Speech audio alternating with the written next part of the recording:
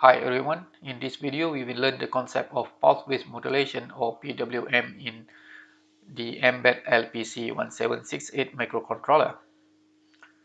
The Mbed microcontroller has 6 hardware PWM output, which is from pin P21 to P26. So this is the Mbed microcontroller and these are the PWM output pin from P21 to P26. The pulse width modulation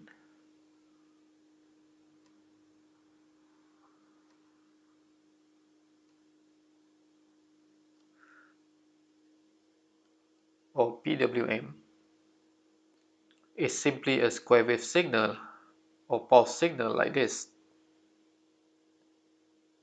and it is used to control other electronic or electrical devices such as the LED to control the brightness or the speed of the DC motor or the position of the servo motor. There are two important parameters that we need to know for the PWM. The first one is the period.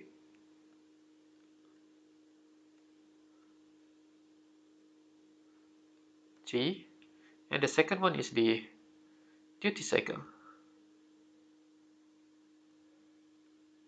which is the time high or on or time for logic 1 divided by the period of the PWM signal, and most of the time it is expressed in percentage. However, in most microcontroller, the duty cycle is expressed in terms of time. For example, in the Mbed microcontroller, the duty cycle is represented by the time high.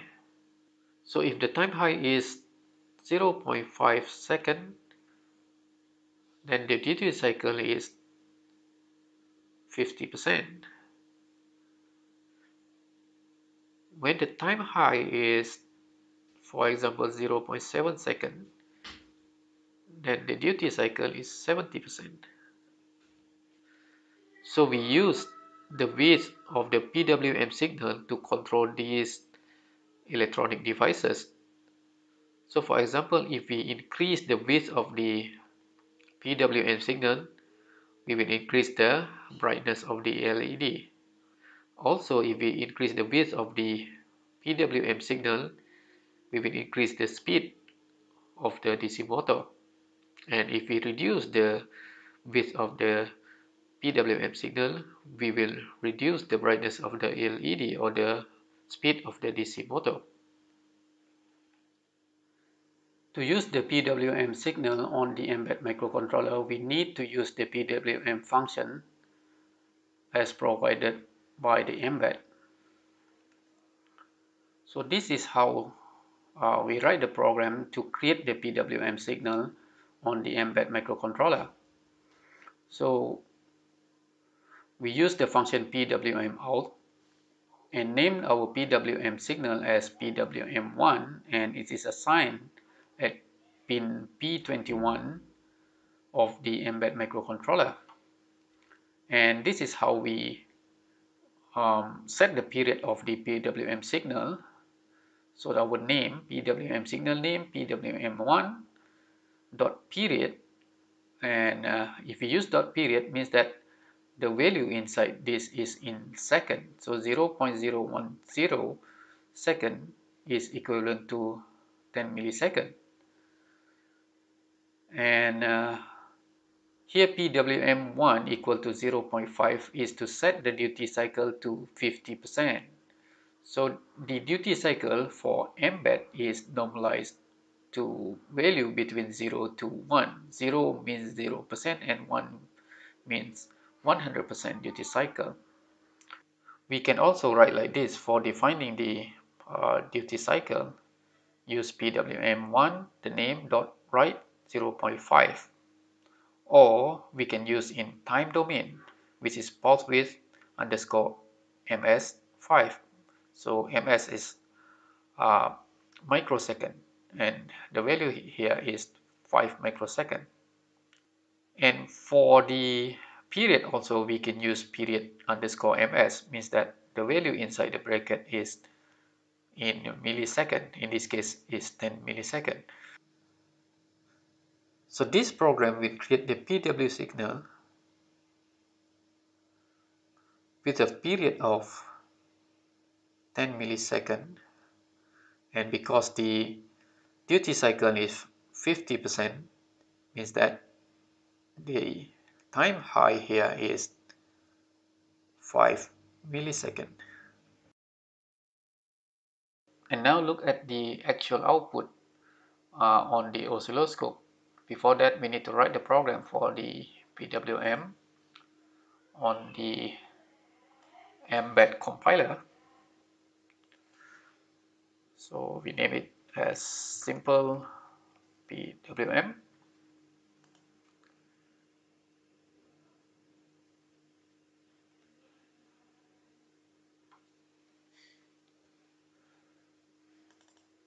And we have our program here, and compile the program.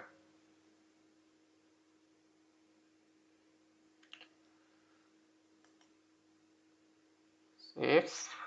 And let's see the output on the oscilloscope.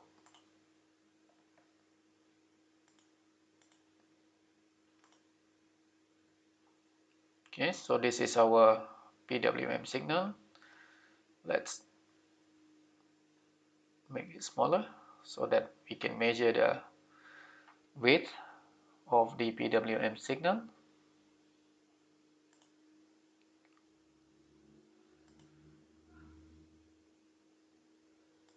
So the width is 5 millisecond.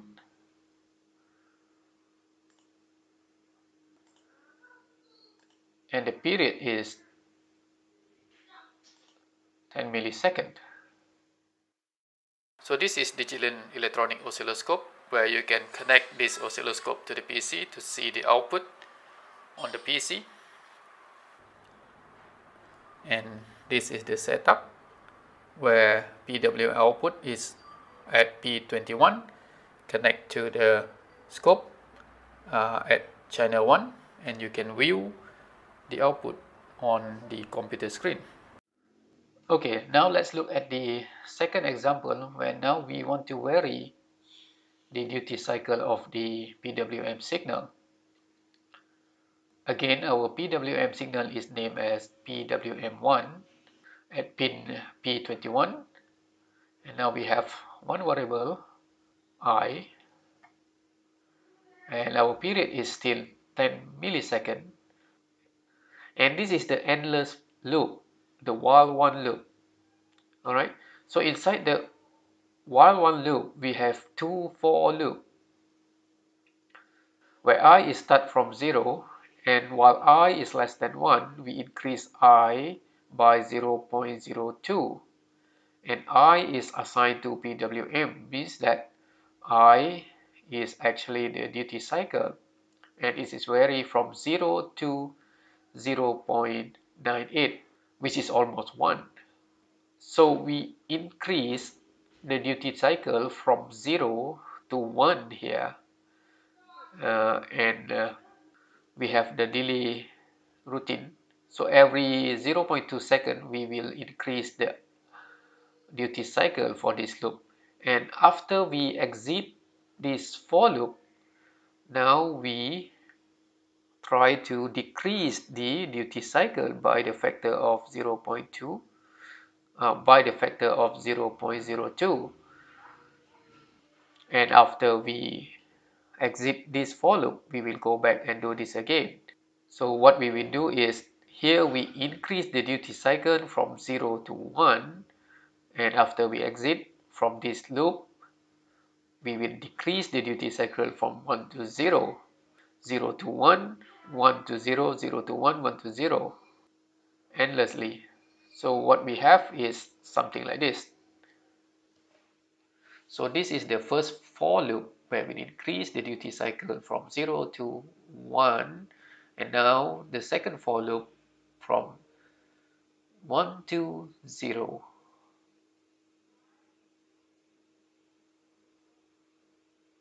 Right, we increase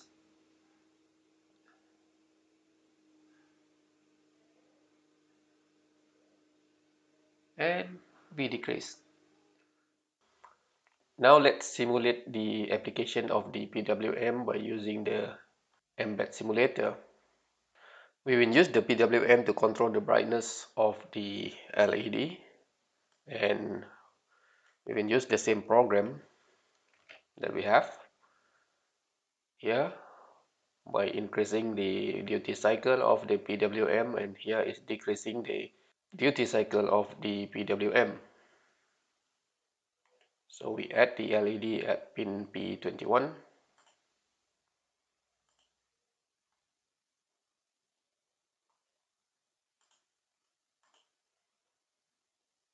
and run the program.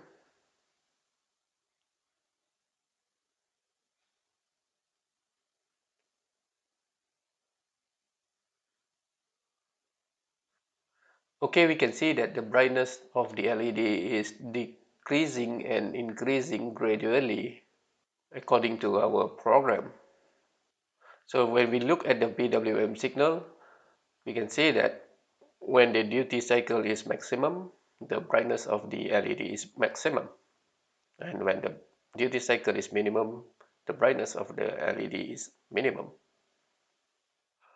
Next, we will look at the another application of the PWM signal, which is to control the position of the servo motor. A servo is a small rotary position control device, often used in radio controlled car and aircraft to control the angular position of variables such as steering, elevators, and rudders. So the position of the servo motor can be like this: 0 degree, 90 degrees, 180 degrees, and back to 0 degrees or 360 degrees.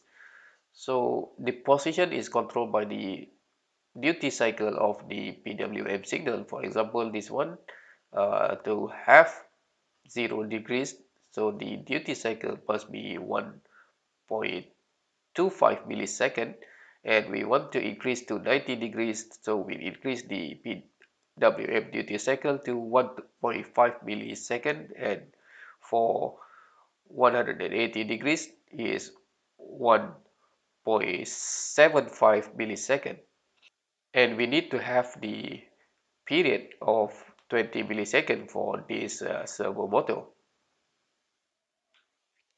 And this is how we connect the servo motor to the embed microcontroller through pin 22 in this case. And this is connected to the PWM signal at the servo motor.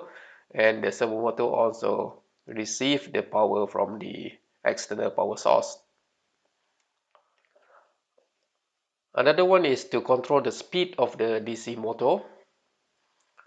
And this is how we connect the DC motor to the embed microcontroller. So we cannot connect the motor directly to the microcontroller because the motor need higher current as compared to the microcontroller. So microcontroller cannot provide that high current to the motor. So we have the what we call the motor driver here to supply just enough current to the motor here. So in this case, we use the H-bridge motor driver L293D, and the connection is this, the PWM from the microcontroller here, and P7 and P6 is digital output connected to pin 1A and pin 2A. This is to control the direction of the motor. So when 1A is 1 and 2A is 0, the motor will run clockwise. And if 1A is 0, 2A is 1, the motor will run anti-clockwise. And if both are 0, 0 or 1, 1, the motor will stop running. And this motor driver is connected to the external power supply, whether 12 volt or 5 volt. Alright, so the speed of the motor is controlled by the duty cycle of our PWM signal. Alright, this is how we use the microcontroller to produce the PWM signal to control the electronic devices. Okay, so this is the end of this video. Hope you enjoyed the lecture. See you in the next video. Goodbye.